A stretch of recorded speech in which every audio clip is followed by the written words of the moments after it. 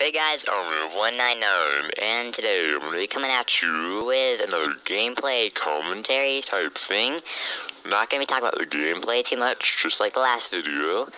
I'm going to be talking about different things, and in case you're wondering, my voice is not going to be like this the whole time. It's going to be changing up a little bit. Hey baby girl, come here. Oh yeah. Oh yeah, you're looking good. Hey baby, come here. Come on. Alright, and for all you blind people out there, this map is called Karachi. I'm playing Free For All. This game is called Modern Warfare 2, and you are on YouTube. So, today, like I said, with my warped voice, I'm not going to be talking about the gameplay too much, just like the last video.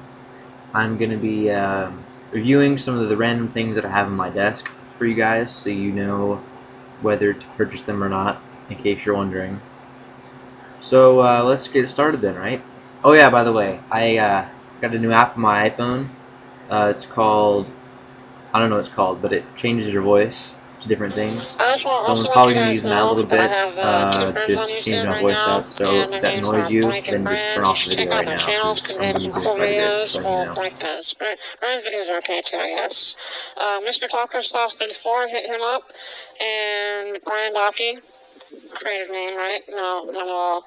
But hit them up and check out their videos. It make me very happy. If you subscribe to them, subscribe to me, because that's just not fair if you don't. Is that gay? Alright guys, the first thing I'm going to review for you guys today is the OtterBox Defender case for the iPhone 4. It's a pretty swagged out case. It is pretty bulky actually, kind of like having a brick in your pants at all times. But if you drop your phone a lot, or if you have like muscle spasms or something and randomly throw your phone out of nowhere, then this is the case for you.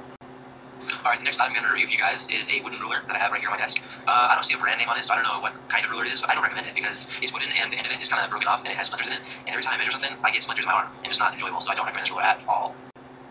I don't know about you guys, but I just find that was very funny. I don't know about you guys, but I like that one. Next thing I'm gonna review sunflower seeds. Got some sunflower seeds right here, and the one I have are called giant seeds, I guess. I don't know. They're in a blue bag, and the flavor is called salt and pepper. It's probably the best flavor of seeds you're ever going to have in your life. Like wow, they're good. I also like original. If you're like a normal original plain kind of person, then original is always good, you know. Barbecue is always really good. I hate ranch. Oh god, it's disgusting. Ew. No. Nacho cheese is I guess nacho cheese is okay. Dill pickle is probably the most disgusting thing I've ever tasted in my life. That is like the worst possible flavor you can get for seeds. Dill pickle. Don't even try it. Like, don't even. Alright, so you guys, okay. Hey, I heard in my friend's video on YouTube that dill pickle seeds are bad, so I'm gonna go try them. No, don't do it. They're bad. Sizzling bacon seeds, they sound nasty, and they are nasty. Trust me, they're not good. Some people like them, but not me, so I don't recommend those. Alright, so getting off of seeds, because you guys probably don't care at all. Got some duct tape. Duct tape's pretty cool, because I have different colors. I think I have red, blue, green, and purple. I only have regular gray, which is kind of funny. If you think it was kind of ironic, but I guess, in a way it is. Shut up. Is that gay? So yeah, duct tape's pretty handy for almost anything, really. I mean, name it, you can do it with duct tape, I'm pretty sure. Alright, next thing I'm going to review, candy bars. Alright, here we go. This is going to be a long conversation, so get ready. Is that gay? I have 3 different candy bars right now on my desk. I'm probably going to eat one by the end of this video. Maybe, not sure yet. The ones I have on my desk right now, one's a Three Musketeers. Is that gay? One is a Snickers, and the other one's a Twix. Now, everyone knows that Snickers are like universally loved by everyone. Everyone likes Snickers. You can't. It's a really good candy bar, guys. Can't go wrong with Snickers. I'm not a huge fan of Three Musketeers just because it's gay. Alright, a Snickers is basically a Three Musketeers on steroids smoking weed because it's that good.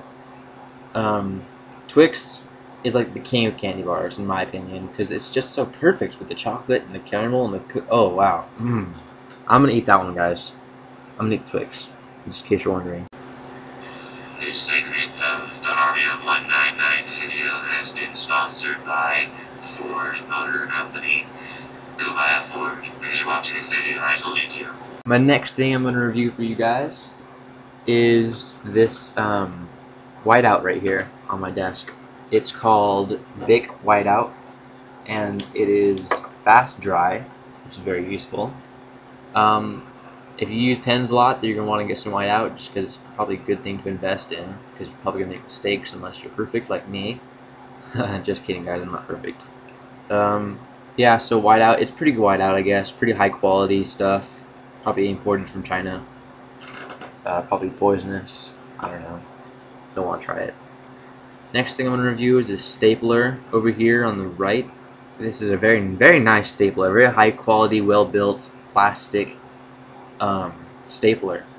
Comes with some refill staples, which is very nice. Very nice of them to include those. You don't have to buy them yourself. It staples, I don't know. I've only ever tried to staple like 4 or 5 staple things together at the same time. But I'm sure it goes higher than that because most staplers do. Oh, alright, here's a good one. I got some headphones right here. They're called Skullcandy in-ear buds, I guess is what they're called. Pretty nice sound quality. They only cost me 40 bucks, so you're not going to expect the best sound quality, but they're good for what they cost. I definitely recommend Skullcandy for headphones. I